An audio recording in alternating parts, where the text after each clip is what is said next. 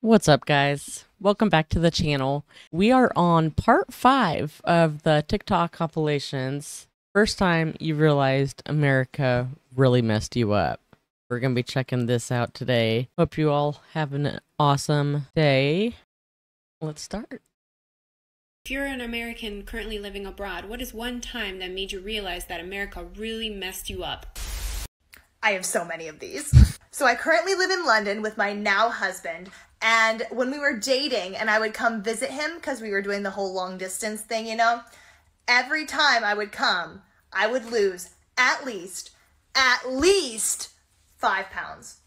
Without a doubt, it happened every single time. What? And I truly think it's just because the food over here is required to be better for you. Because I was not watching what I ate. We would eat desserts all the time. We were doing the touristy things, so we eat out a lot. And on top of that, I don't exercise when I'm over here, and I also am not walking around because I use my wheelchair. So yeah, it's literally just because there's better food laws here in the United Kingdom instead of in the United States. Yeah, and that's that's a big thing. Holy cow. Holy cow. And it is so hard for us to lose weight at that. So it's like double whammy. So there you go. That's my story. So we live in Ireland, and our oldest is in senior infants, which is the equivalent of the second half of kindergarten. She did kindergarten back in the States. And she came home from school one day and she said, "Mommy, we had a drill today." And I went, "Oh, active shooter drill? No. Bomb threat? No. Mommy, it was a fire drill." Well, oh, okay. I mean, back home, she had active shooter drills every month in kindergarten. We get these phone calls, and it'd say, "Oh, in accordance with Florida law, blah, blah, blah, everything's gone back to normal." And I'm just sitting there thinking of my kid hiding in a bathroom with 30 other kindergartners and her poor teacher trying to keep all these kids quiet. I'm like, that's not normal here. That's something we got used to because that's what America is. It's just one big active shooter drill. Yeah, right. Hey y'all, I am an American expat currently living in Kuwait. It is one of the countries in the Middle East region. Living here, I had to overcome a lot of trauma from my home country. As you can see, I am black. And being black in America, you're usually followed around stores to make sure you're not stealing. No one offers you help. No one offers you guidance. They just try to make sure you're not stealing because clearly that's what all black people do. Here, people follow you around the stores.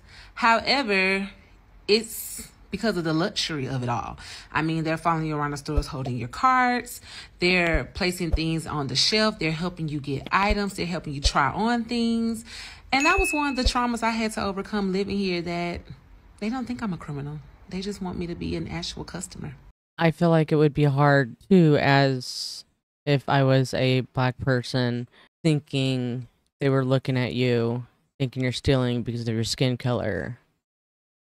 I've been that's also happened to me several times, and it still does. Like, I guess I'm an awkward person anyway, but apparently when I'm like walking around in the stores, maybe it look like I'm like stuffing my pockets, or just weird, or like, I don't know how to describe it, but I don't always think it's because of the skin color. I think a lot of people just don't trust people, and it happens to everybody. It really does. It happens to me all the time, and I hate it. Oh, I got this one. So, I was in Tallinn, Estonia, and I had like this really bad feeling in my chest. I felt terrible, and I thought I was having a panic attack, but I wasn't totally sure. So I went downstairs to the front desk. The hospital called an ambulance. The ambulance came. They did a bunch of tests, gave me some medicine, calmed me down, and did a whole bunch of stuff. It was all done in the ambulance, and then when we were done, they gave me some medicine to go, and they were like, "Okay, go rest." And then I was like, "Okay, but what do I owe you? Like, I live in Finland, what do I owe you?" And they were like, what do you mean? And I was like, well, how do I pay for this? And they were like, oh no, this is free. And I was like, what? And they were like, yeah, no, this is free. Don't worry. And then I felt, I don't know if my computer's wigging out. I really don't. Maybe it's I don't know what's going on, but like am I tripping out over here? I feel like I am. I don't know why.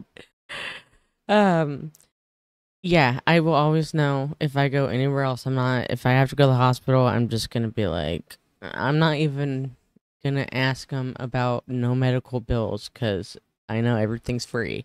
We don't pay up front when, like, for instance, I just went to the doctor, just as a 3 months checkup on my medication, and they let me go in. I was able to get my medicine, my prescription or whatever, and yeah, I got something in the mail today. I owed $25. So I was for some reason I was thinking it's gonna be a little bit more than that, but no, that was all it was, and then I didn't have to pay for my medications, so that was nice. really guilty for everything. 9 months before I moved to Ireland, I was there on a vacation, and the person I was with, we had a car.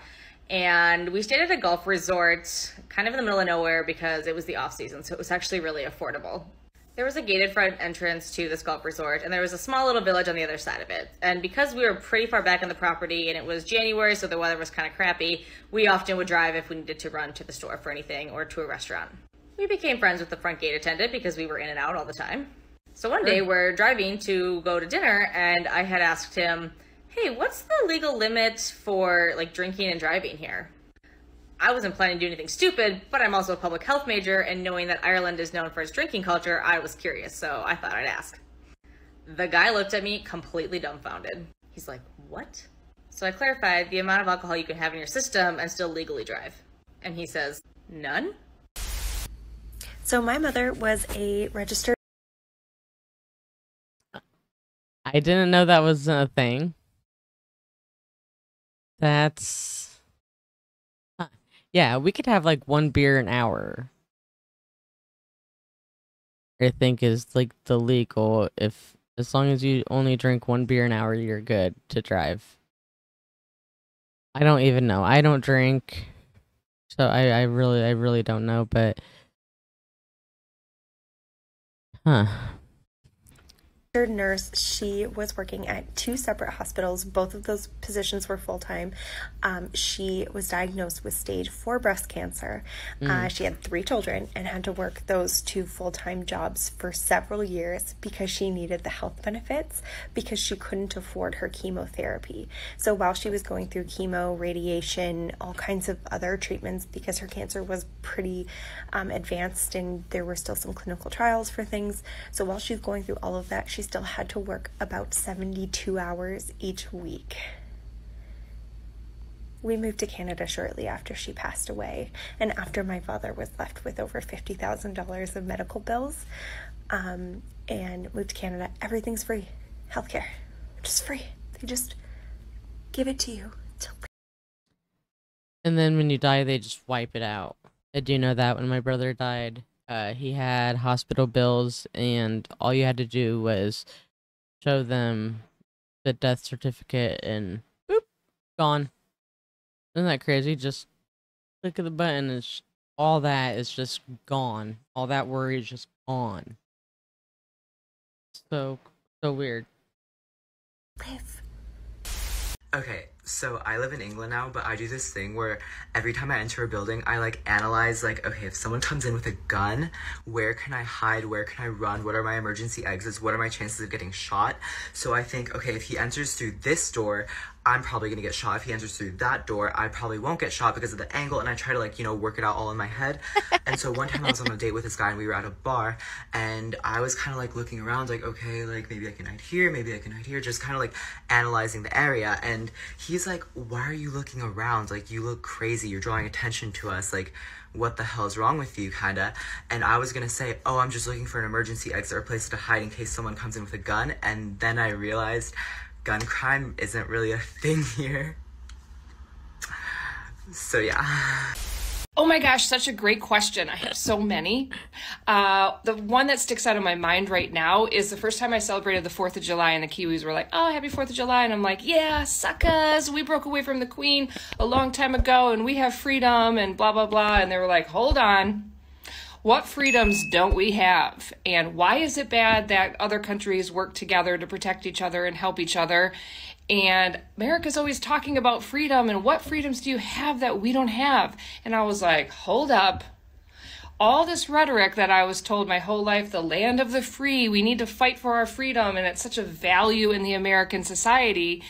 And when you think about how many countries are just as free, where does this freedom value come from?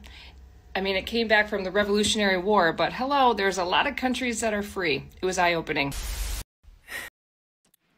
Yeah, I bet it was. So I'm an American who's currently living in Canada, and in 2019, I was working on a film set, and we were breaking for lunch, and I promise this isn't a joke setup, but it was an American, a Canadian, a New Zealander, and an Australian were all waiting and having lunch together. And a truck backfires. Thinking it was a gunshot, I immediately hop underneath the table and am looking around before I realize what it was. And as I slowly get up, everybody's like, what? Why is she? And the Australian goes, you're an American. That's right. Yeah. So in about 2012, 2013, I lived in the Netherlands. That'll wake you up. And I was learning Dutch. So when I watched the news with the Dutch subtitles, my host mom would explain to me what was going on. And I saw this priest, and apparently he had been stabbed. And I'm like, oh, why is he on the news? He's been stabbed, but he's still alive. And she was talking about, how it was a big thing because priests don't typically get stabbed, blah, blah, blah. But I'm still wondering, what's the big deal? And then she's like, well, Sarah, you're from America, you have guns. And I'm like, well, yeah, we have guns. And she's like, well, over here, we don't have guns. So this is big news because this guy was stabbed. And I'm still sitting there like he's still alive. And that's when I realized we're a bit up. Because I was questioning why a priest being stabbed was news. If he was dead, how would he be on the news? I wasn't drunk at the time, but good point. Hey, what? Okay, so I came up to Ontario a few years ago for school after already getting my bachelor's in the States. And me and my office mate were sitting there going through our bills because they had just come out and our research fellowships were being applied. And I was like, oh, look, wow, this is really cheap. And she looks at me and she's like, what are you talking about? Especially yours. Yours is several grand more than mine just because you're international. I was so used to paying so much for university in the States that I thought Canadian tuition was cheap. When really it's not. So, yeah. Thanks, America. Okay, so I've got this one. So I went to South India in 2013 for a school trip, and we all ate at a restaurant, and most of us got food poisoning and ended up getting really, really sick, couldn't keep anything down, vomiting, diarrhea, the whole works. There were two of us, me and another kid, that were really not doing hot. We were getting really dehydrated, and so they ended up sending us to a hospital. We took a tuk-tuk and went to the emergency room. I ended up getting 2 IV bags and spending a few hours there. And at the end, when they told me how much it was going to be when I left, they told me $9. Being an American, I was like, hold up. Did he mean 900, 9,000, right? No, $9. $9 for medication, IV, emergency, everything. Wow. What? See, that's insane. I don't know. Probably was in and out. Ours take forever. I really got to be feeling like I'm dying to want to go to the emergency room because I know it is a whole thing. It really is. I'm not exaggerating that one bit. Guys, that was a good video. Let me know down in the comments what you guys think. Don't forget to subscribe so you don't miss out on any more content. I appreciate you. Thank you so much and have a good day, guys. Bye.